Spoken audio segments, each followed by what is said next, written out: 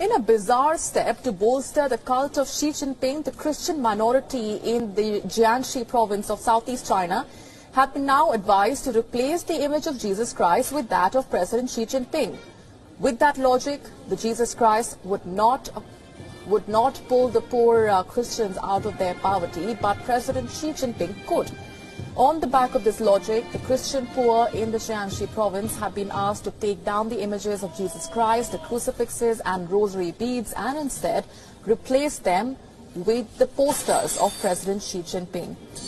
What has drawn sharp criticism in this promotion of the cult of Xi Jinping is that those who do not replace the images of Jesus Christ with that of Xi Jinping will not be provided with the poverty alleviation policies of the government. Services and funding by the Chinese government also, in fact, included as a penalty for not conforming to that norm.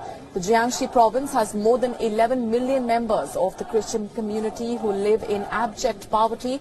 According to some surveys, members of the Christian community across the whole of China is about 19 million, which outnumbers the total membership of the Communist Party in the country.